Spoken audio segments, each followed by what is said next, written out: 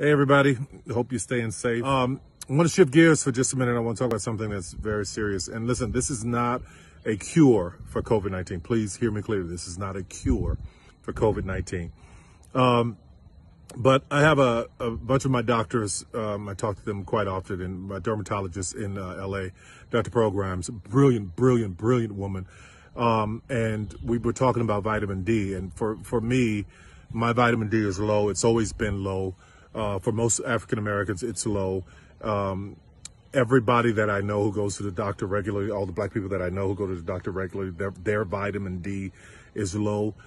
And why this is important is because it's about immune health. Vitamin D helps with immune health and respiratory health.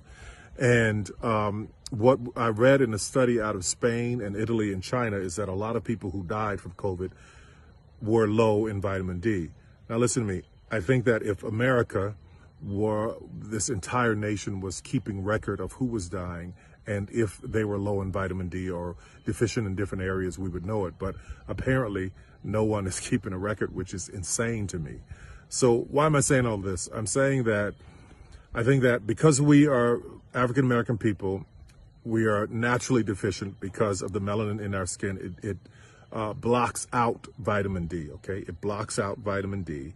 And for the most part, not all of us, I'm not saying all of us, but a lot of us just don't like to be in the sun. And that's where vitamin D comes from. It comes from the sun. So please, see your doctor if you can, or call them when you're doing telehealth or what, and ask them about checking your vitamin D. Don't want anybody to go to the hospital right now. I know it's really difficult to do, but a vitamin D supplement is very helpful in just immune health. So I've been telling everybody I know, take your vitamin D. Dr. Grimes would be very happy that I'm telling you this, because we as black people, we got to take care of ourselves. Now listen, not just black people are deficient in vitamin D, but we are at higher numbers than others because of the melanin in our skin. So vitamin D can help with immune and respiratory health. So please take your vitamin D.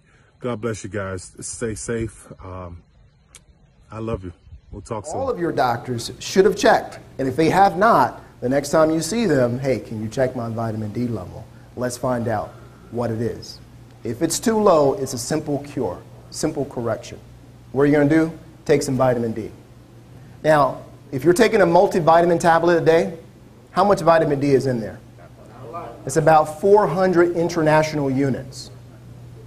The average African American needs 3,000 to 5,000 international units per day. It is very difficult to overdose on vitamin D, by the way. I take 5,000 a day. 5,000 international units a day. Okay, so what you're getting in a multivitamin is not enough.